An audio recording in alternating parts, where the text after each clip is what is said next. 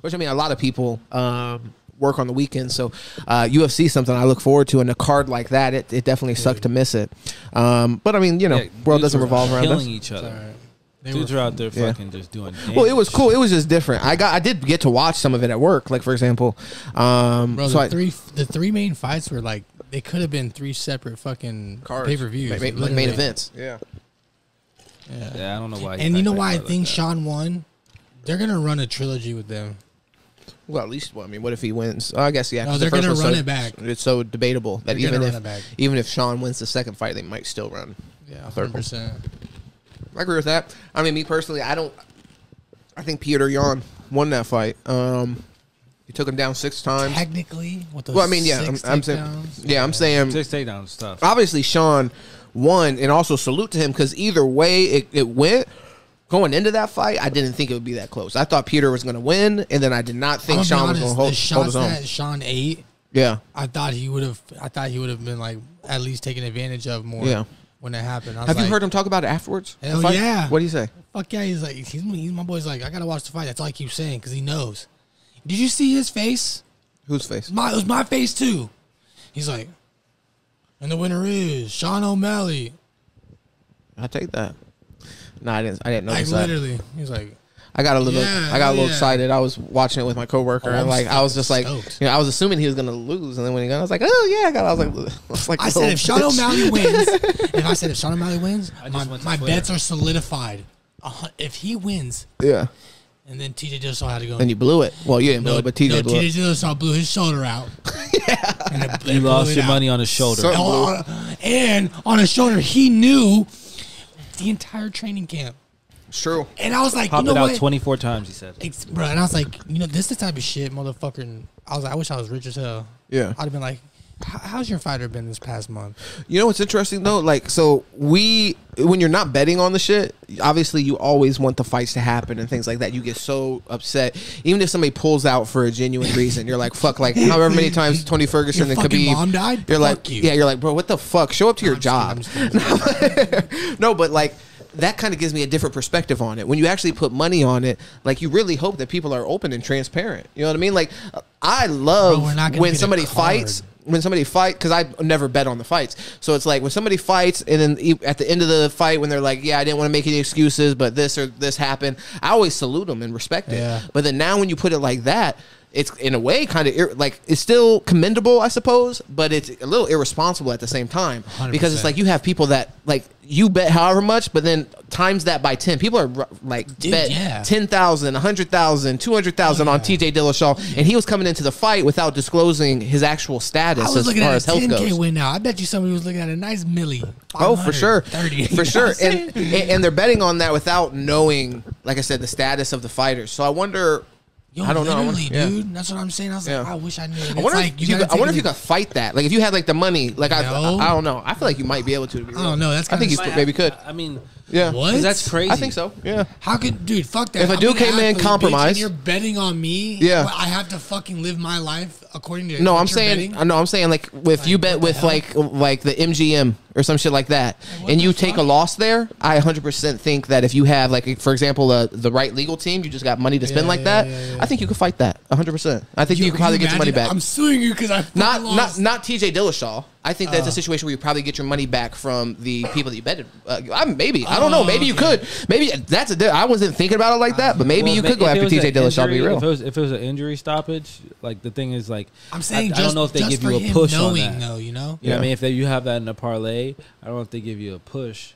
Interesting. Okay. On an injury stoppage, I think that's still a loss. You know, that's agree. interesting. I didn't even think of that. Yeah. See, I'm not as tapped in with the betting shit, gambling. So it's like I just believe. I think that might be how it works. That's your choice, bitch. Yeah, I think that's how they do it. That is your choice, but when you made that decision, it's a choice, but also a decision, which means that you take information that you have. If you don't have accurate or dishonest information, this motherfucker knew he was hurt. To your point, he competed in a compromised state, and he knew that he was compromised. And so he knew ethically, people was betting on him. Ethically, you pull out of that fight for your own good, for one, and like I've only thought about it from that perspective of people pulling out because it's like, yo, I'm not going to risk it. But on top of that, yeah, I mean, like it's just an ethical thing in general. Now that I'm thinking about it, but I've never even thought about it like that. So I appreciate you bringing it up, to be honest. I mean, I know I put in a parlay, and then I think one of the fighters missed weight or something, or something happened, and like the fight wasn't gonna happen, and then they just did my parlay, but they did it without that fight. But I think I even kept the odds. Maybe it might have been like a no contest type shit to where it like doesn't like the fight didn't happen. Like the fight that wasn't gonna happen, so like it just took it out and it left my card. Yeah, because that fight, That's interesting. Sean O'Malley got like DQ, not even DQ, he got stopped. I got my money back on that one. Interesting. So you do get it back on injury stoppages. So they just call it a push. So I was wondering about that. So in your case, hold up, bro. So you were doing a parlay. You had a situation where one of the fights happened, like some bullshit happened, and then they took that fight out of your parlay, but then you kept the same I think so, payout? Well, Okay. also TJ got a TKO, so it wasn't really an injury stoppage. Like he fought through that shit and then got TKO. Yeah. Yeah, that's what I'm saying. That's what, if it was an injury stoppage, I felt like your bet would still have went through. Oh my! How do you feel about Aljamain after this fight?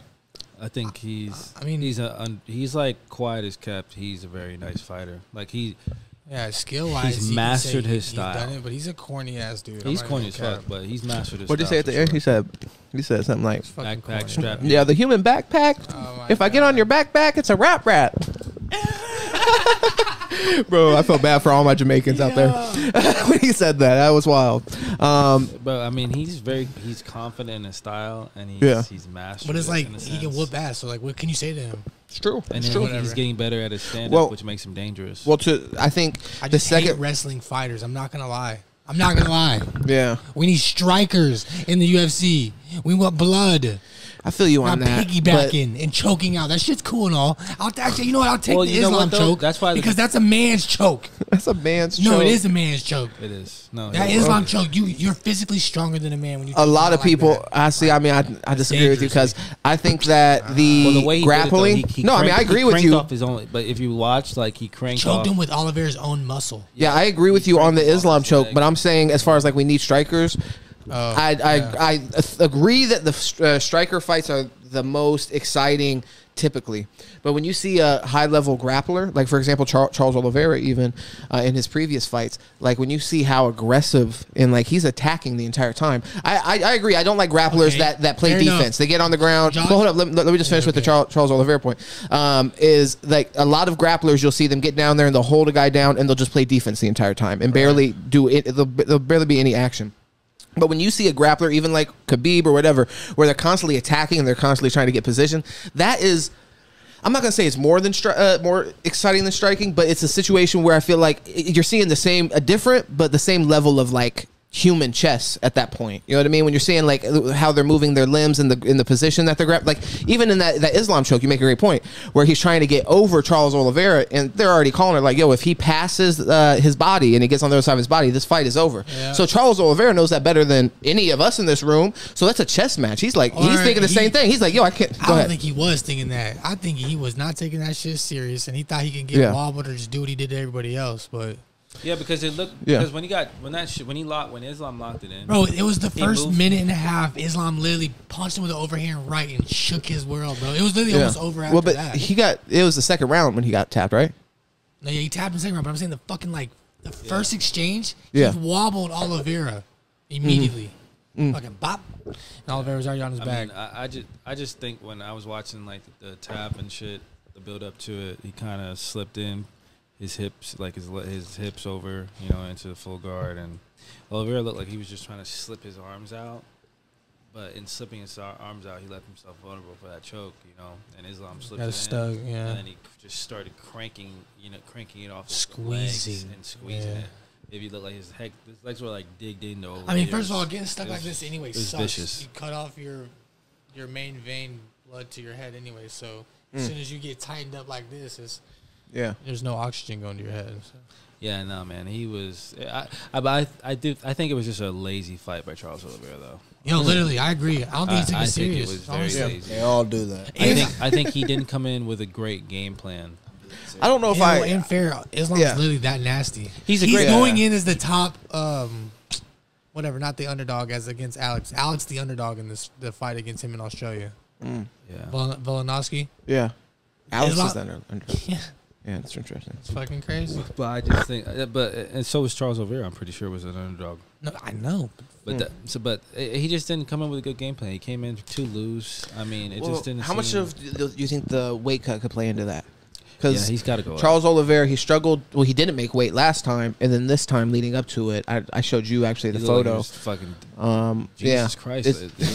I mean, my gosh. Yeah, no, he white robes just touching him like. Yeah, everybody trying to give them some of their life force. Yeah, it's dying. I'm like, get this man some food. Yeah, so like for me, I mean, I do put a lot of credence in that. I think I've seen a lot of great fighters come in after rough weight cuts and just look flat and bad. That is such a conversation that needs to be talked about. Yeah, I hate. Like, I'm 145. There's no way I'm cutting to 120 to fight. Like, I'm going to have to fight someone my size that I walk around naturally. That's probably walking around at fucking 180, 160. Yeah. Not 180, but, like, they're definitely walking around 20 pounds heavier than me. Yeah. Right. You know what I'm saying? Yeah. Well, so I mean, when they're coming into that fight the fucking next day, they got another 10. They're blown back up. On. Yeah. And if you get lucky, you catch them where they're malnourished and they weren't able to rehydrate appropriately, I guess. Yeah. And that's the risk they take. But you're right. In most cases, those top level fighters, they do it successfully, and they come in and you're fighting somebody that's in reality fucking 15, huge. 20 pounds over, and they're doing that for the advantage. I do wish that there was a situation where maybe they put a stipulation where it's like you weren't able to fight more than like maybe 10% below your body weight or something like that. I was about to say that. Stay within 5 pounds over or 5 pounds under. I don't know why that's not a thing. Yeah, I mean, your natural weight, 5 pounds over. Other leagues are starting to regulate that, and like they're starting to regulate on weight cutting by like checking your people get their ass whipped. I'm gonna let you know that shit like your right water now. percentage in your body and stuff like that. Like Charles Oliveira sweating out all the liquid in his body in that picture, like that wouldn't be able to happen. It's dangerous. That would be done. Yeah, and that's what they're trying to get rid of. You know, in the other leagues that, other than the UFC. I mean, but it's like, it's such a big part of like, and they've been doing it. The but UFC. Whatever. I'm just saying, I don't understand. That's what I'm saying. It's such a big part. It's been like ingratiated. Like it's a rite of passage. Well, and outside of the UFC, like I mean, I think in wrestling, amateur wrestling, too. Anything weight cutting, it's all about whatever advantage you can get. But I think that, especially in professional sports, we should be trying to limit things like that, like unfair advantages. Right. You know what I mean? We shouldn't just openly accept that, oh, people are going to game the system. This is something like we know this is happening. This is not something that's like cutting edge. Yeah, that can go from fucking heavyweight to fucking middleweight. Right. Well, like, the story with Jared Cannonier, bro, he fought at like fucking middleweight or some shit. This man has been a heavyweight as well. Yeah. Well, he was a middleweight recently, so he's actually lost weight. That's what I'm saying. He used to fight at heavyweight, but now he's fighting in middleweight with Izzy and all them. Mm-hmm. And you saw his build is huge.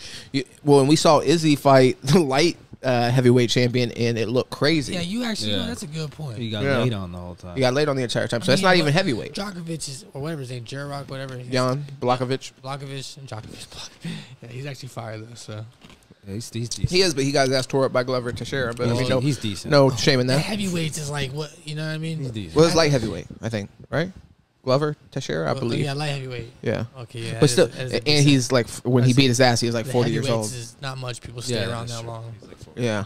And then he just recently lost to Yuri Provovic or whatever his name was.